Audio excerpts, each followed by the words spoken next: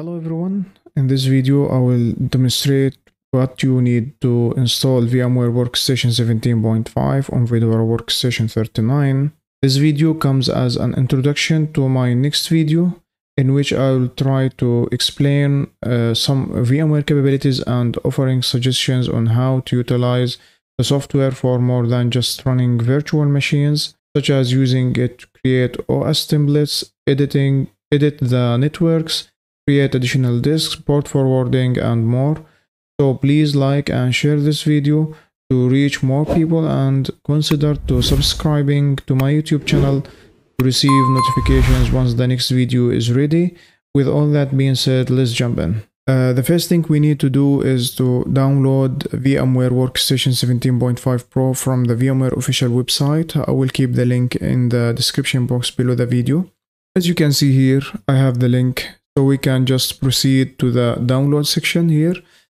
So which operating system or the host operating system that you are using. For example, if you are using Windows, go with Windows. And if you are using Linux as a main host, you can go with Linux. For me, because I'm using Fedora as my main operating system or my laptop, so we'll go with the Workstation 17 Pro for Linux, and click here. The download will proceed. Yeah. Because I have it already, I will cancel and you wait until this one finish, and we will proceed to the next step.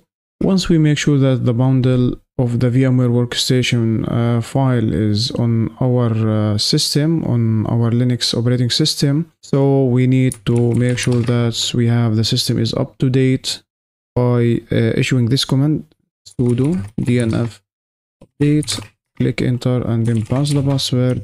That we have the system is up to date. If not, you need to proceed with the update and reboot your system and make sure that the system is up to date before proceeding with the installation.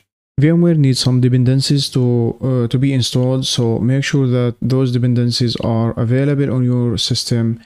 If not, run this command to install them. I will keep the command in the description box so you can perform it as well, similar to what I have here. So let me just paste it here. You can see here sudo dnf install fuse3 gtkmm4 kernel development kernel-header gcc, which is compiler, gcc for c++ make, and get libnsl. This one is important also. Libxcrypt, this is for OVF to make sure that you need to make sure this package is installed, available in your system, to be able to export and import VMs. This one is crucial. So let's hit enter and then press yes. Okay. The VMware dependencies packages are installed and complete successfully. So let's proceed with the VMware installation.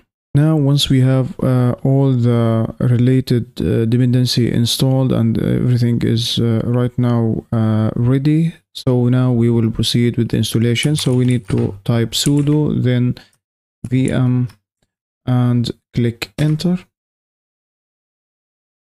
We can see here that the installation was successful, and now we have the VMware Workstation installed. Now let's proceed with the next step.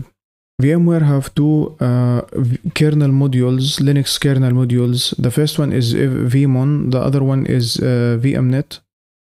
Both kernels are important or crucial for VMware to work smoothly on Linux. So to fix this issue, or at least to have those modules in the correct way, you need to download them from the GitHub repo. I will leave this comment in the under the video in the description box. So once I click enter, yep, we can see here that it's already downloaded here. We can make sure that the version of this tarball file the same as the VMware. So for your version, you need only change this 3 digits based on the version that you have. In case if you have 17.0.5.0, you need to replace the 1 with 0. So to extract, we need to run this command. Make sure that it's extracted already. Yes, we have it here. Let's move inside it.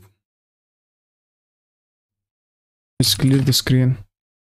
Now we need to list what we have inside. We can see here that we have vmmon and vmnet. Let's start both of them. First one, the second one.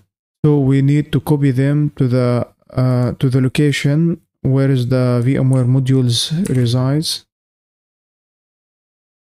Copy modules and enter. Pass the password. So we can see here we copied already both of them to the correct location. Now we need to proceed with the VMware configuration to continue the VMware installation. Now let's continue with the VMware installation. So let's search with VMware. You can see it here. Yep. It will ask me to accept. Yes, I accept. I accept the term and everything. Yeah, I would like to product update on startup. Next. Actually no. Here I have a key. So here you need to pass your key for the VMware Workstation, your license key. Finished. Will prompt for you to enter your admin credentials. Yes. Then this one will show up. Thank you for buying VMware Workstation. The VMware Workstation is most advanced. Yeah, it's well description. I enjoy. That means everything is fine, and already I have VMware working fine on my Fedora Linux Workstation 39. So the next video will just demonstrate the key features, tips, and how to use VMware. So stay tuned to that video, and thank you for watching. See you next video. Goodbye.